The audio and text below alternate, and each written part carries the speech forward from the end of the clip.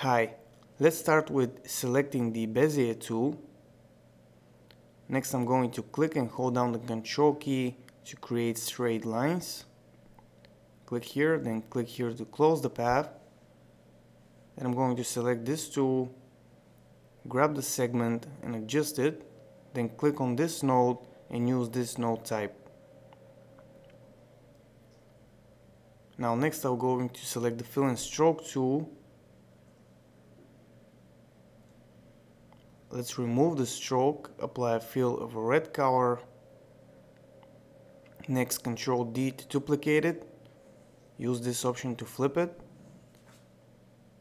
Then holding down the Shift key, select this part. Go to the Align and Distribute tool and use this option. Now with both parts selected, go to Path, Union.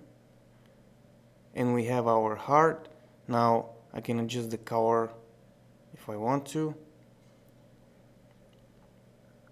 Next Control D to duplicate this, and I'm going to use filters to apply different effects. Let's start with this one. You see how the heart looks now.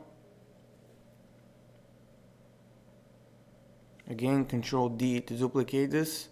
We can use this option here and you see the effect now.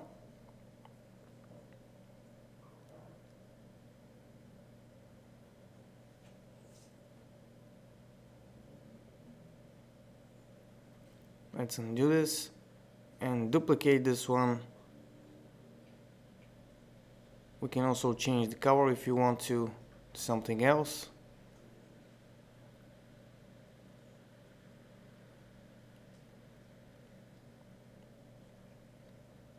I'll use Control D to duplicate this and also remove filters.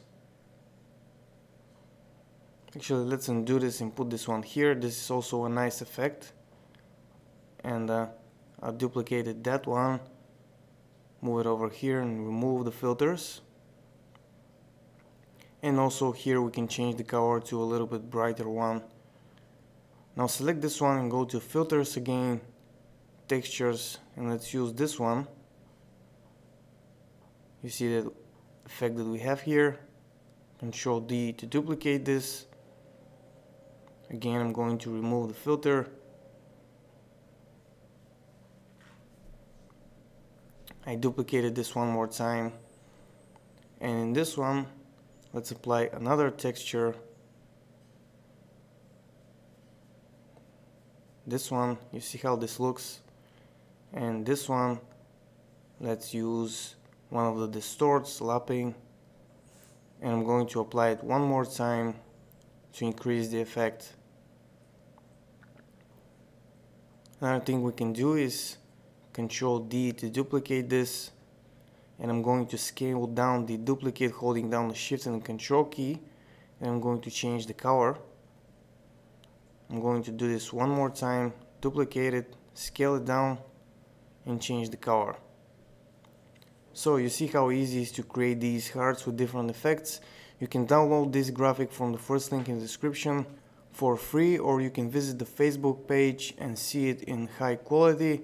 So that's it for this tutorial. I hope it was useful. Subscribe, like the video. That's it for now.